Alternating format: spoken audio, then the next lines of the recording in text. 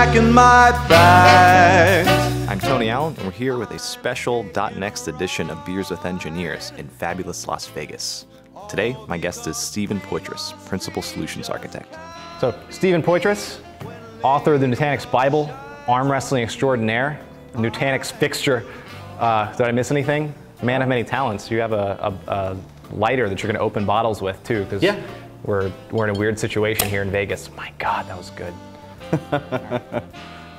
One of many tricks from college. Yeah, rock on. Yeah, so yeah, thanks for joining us here at Nutanix Next 2016. So yeah, we don't have any surprises normally on this show. We have surprise beers that we have to guess, but we know exactly what we're going to be drinking. And would you like to pour, or would you like me to pour? Yeah, I can pour, man. Sweet. All good. All right. So, I know you're a big deal in Nutanix. You've been here a while. When did you join the company? So I joined November of 2011. So yeah, almost 5 years. Nice. Okay. All right. Well, there's a lot of head on this one. It's okay. Yeah, no one's judging you, right? It's okay. It's going to be good either way. Yep. Thank you very much. Yeah. So, all right. So, what brought you to Nutanix? What's your? Yeah. So I was at Accenture doing tech consulting, and so I basically led the on-premise private cloud offerings. So did a lot of work with FlexPods, vBlocks, and basically the whole kind of idea around convergence just made a lot of sense. And one of my coworkers that I used to work with at Accenture, Lucas, he actually said, hey, come on over, check this product out. Really? When did the company start? It was like 2009? 2009. Yep. 2009, yeah. So that's 2 years then. Okay. Well, yeah, let's give this a try. Thanks for pouring it. Let's go for it. Cheers. Cheers. It is the Stone Arrogant Bastard. If I'm not mistaken, they're out of California. I could totally be wrong. Yeah, in California. Rock on.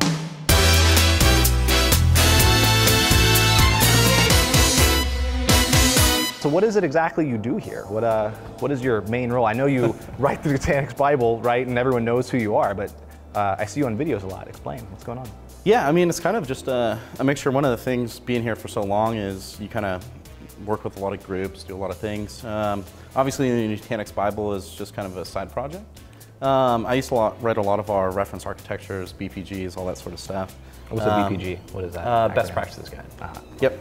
Yep. But I mean, for me, it's all about like working with the engineers. So I love to work with the engineers on new features, give them good feedback early on in the cycle, so we can make an overall better product. So what are you currently working on that you can talk about, right? Or what's the most recent thing?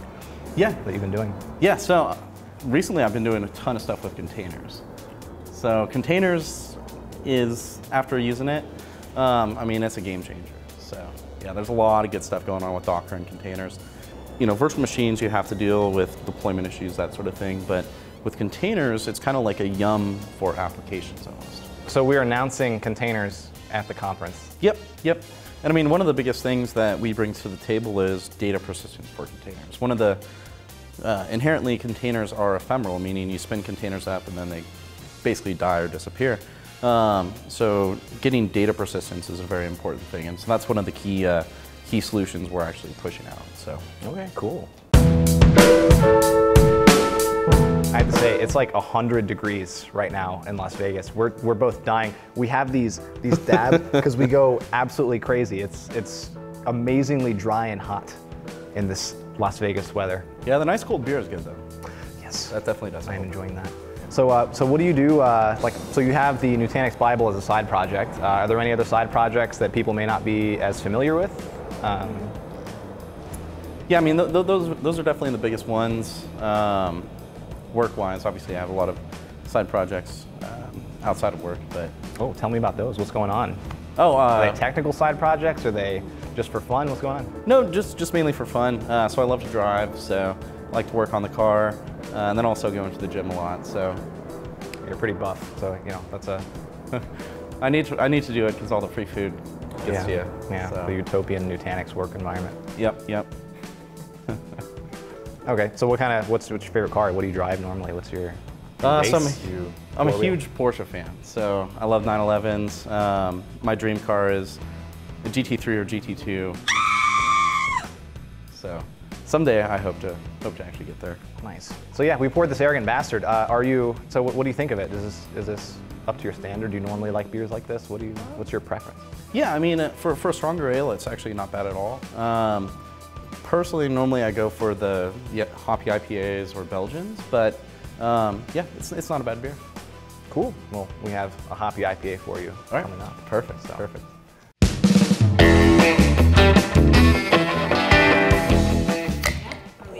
See? I'm a natural. It was the first time I ever did that. Oh my God. Yeah, you can actually use another bottle to open the bottle as well. So you do a similar thing. With another bottle? Yeah. I mean, you want to just do it? You want to show me how it's? Yeah, if you want to. Does it to. open both bottles at once? No, just one. Okay. Well, yeah, go for it. Yeah. All right. Show me how this is done.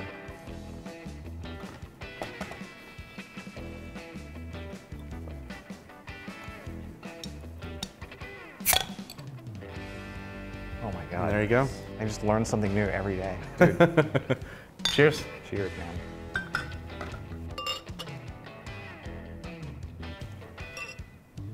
Perfect. Cheers, man.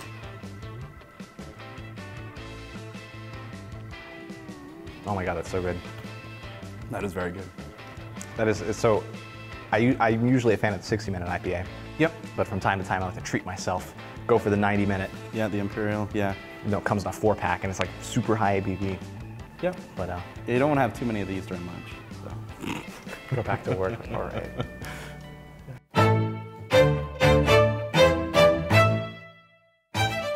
What are you excited about in technology that's not related to Nutanix?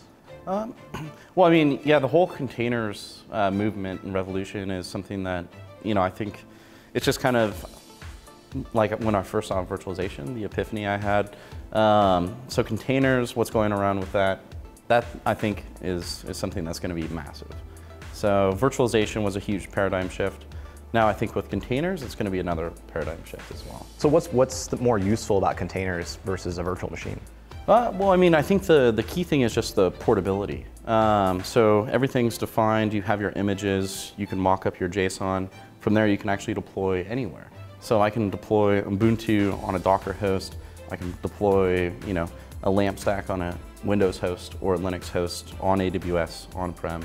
So, I mean, the portability is probably the biggest thing.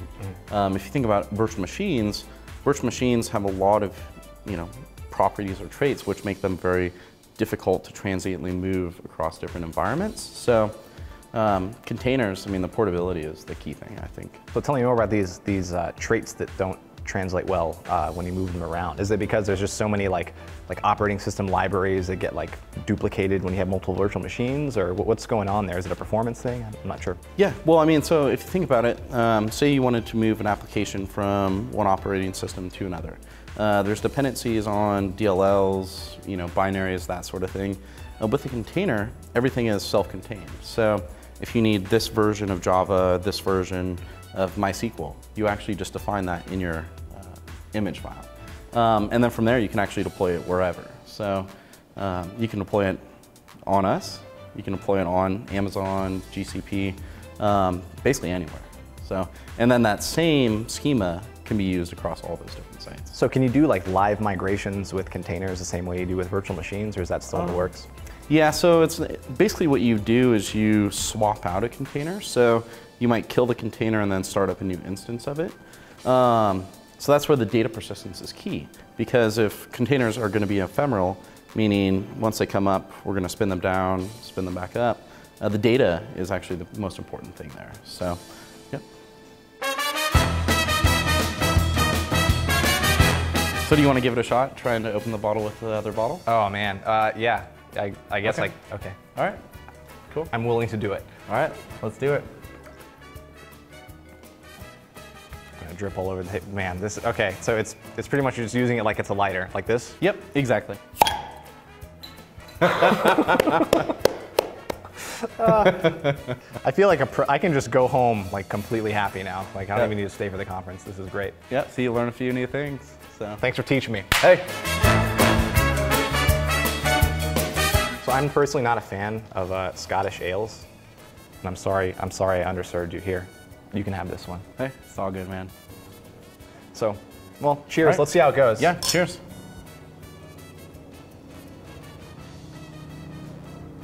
I was wrong earlier. I actually like this the most out of all three of the beers. Really? Yeah, this is actually really good. This changes my whole viewpoint on Scottish ales.